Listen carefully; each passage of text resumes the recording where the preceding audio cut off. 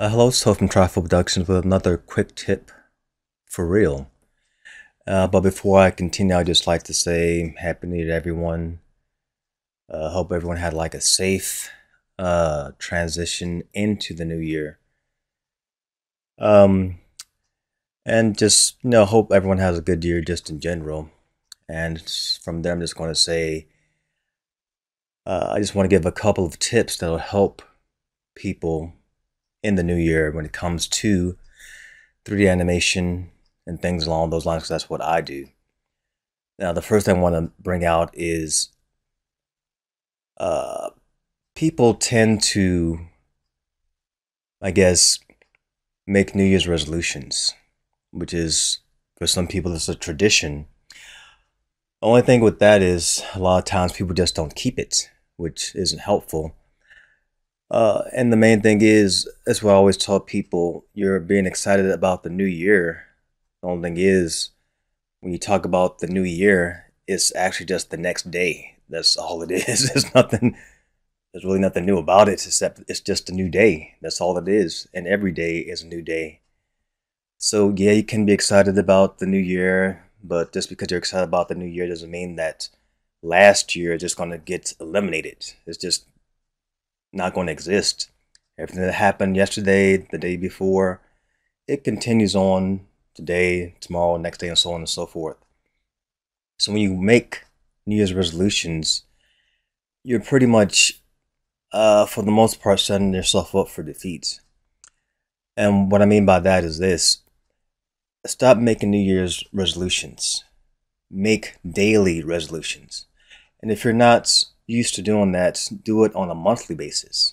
And that's going to help you in 3D animation as well. I always tell people, for myself, when it comes to giving people advice on how to become a better 3D artist, what you need to do is every day set a goal for yourself in terms of what you want to do or accomplish for that day.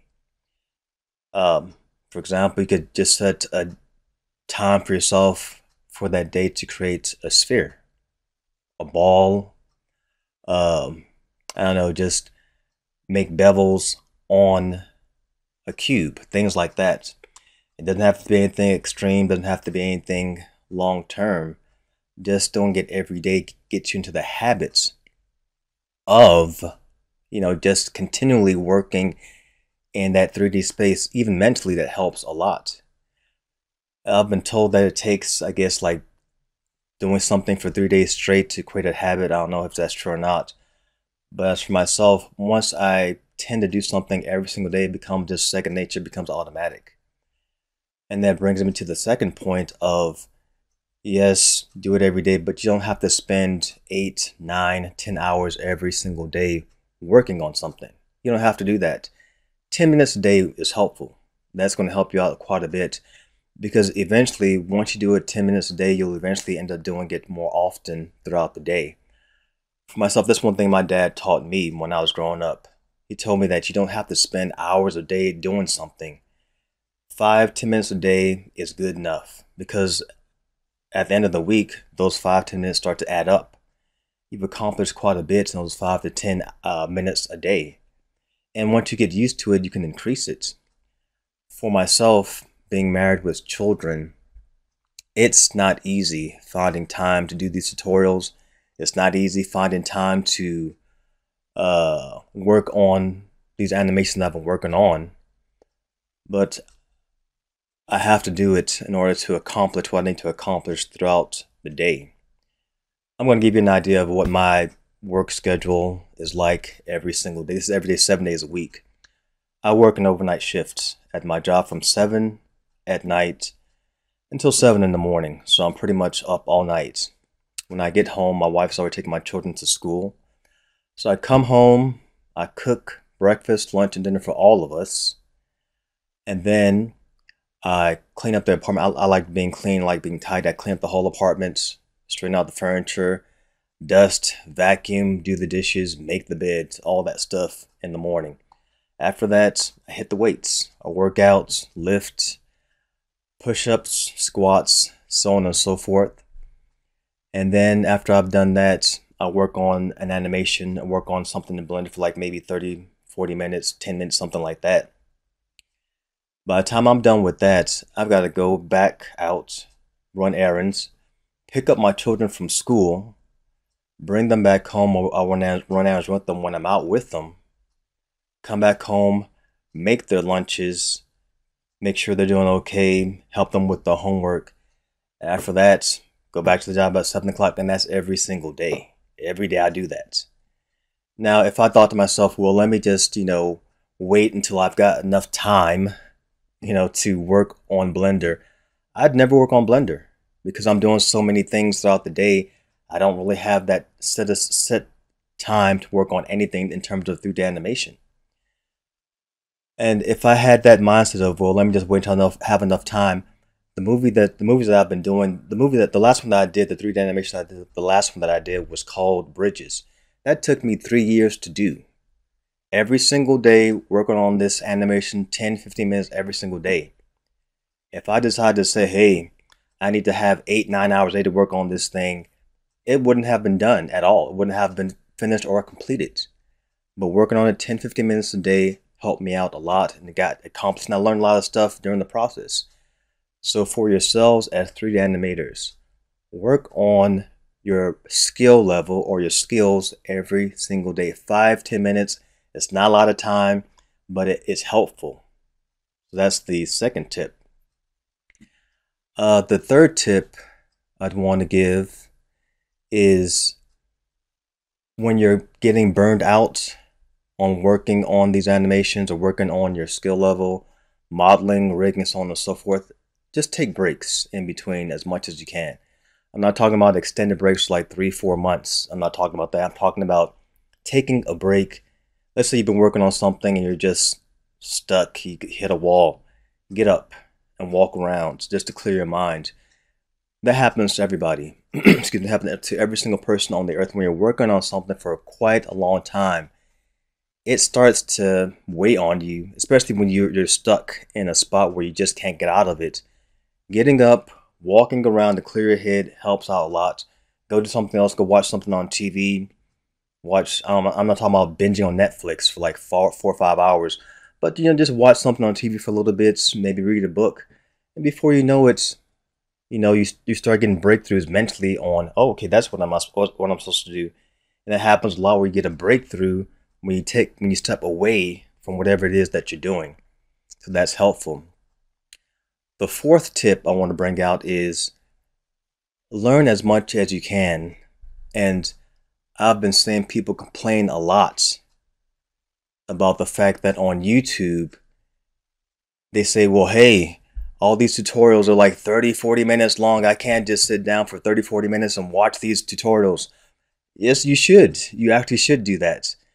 I know that there are people who are on YouTube, channels on YouTube, where they just yammer on and just talk about stuff that has nothing to do with the video. I've seen that quite a bit because they're trying to make the videos as long as possible for the sake of monetization. I understand that. But when you come across a video that's packed with information that's helpful to you, where you can actually learn something from what you're watching, don't worry about the time. If it contains valuable information, watch it. You know what I mean?